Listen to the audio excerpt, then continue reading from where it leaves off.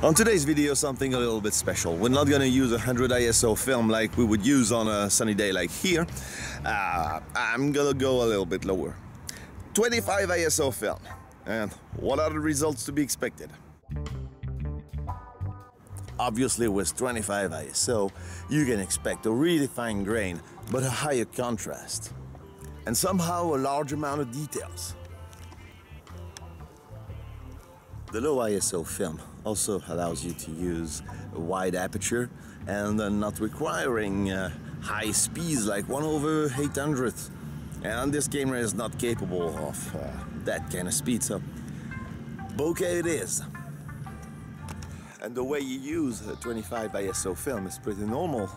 You just use it and set your camera to 25 ISO and that's it. The only difference is when you process the film. I prefer to process it in D76 but at 1+1 dilution, 68F20C for 14 minutes. That way I don't get that high of a contrast that is to be expected with 25 ISO with normal dilution. The only downside of a 25 ISO film is the low sensitivity, so might not be able to capture an image in low light situation. But besides this, the results are pretty fine.